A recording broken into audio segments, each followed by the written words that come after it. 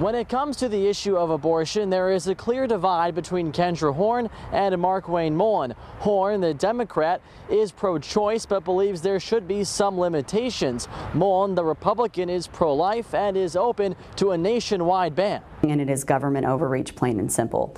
And in the wake of the Dobbs decision overturning Roe this summer, it has put us at risk as Oklahomans, and not just women. Former Congresswoman and Democratic nominee for U.S. Senate Kendra Horn says because of the abortion ban that now exists in Oklahoma, individual health, doctors, and the state's economic future are being threatened.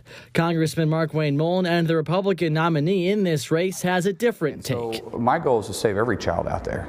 I thank the Lord that we're saving our children here inside Oklahoma.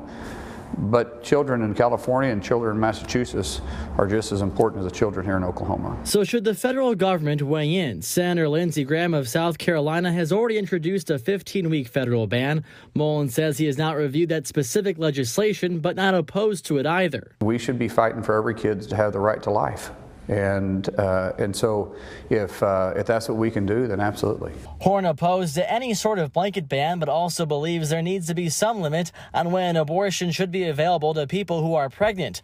Horn referencing national polling from groups like Pew Research. Most Americans and most Oklahomans support some form of access up until about 20 weeks, 17 to 20 weeks, and I think that the conversation should exist in that space.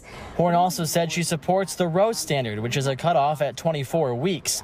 Oklahoma remains among a handful of states that only allows abortion if the mother's life is at risk.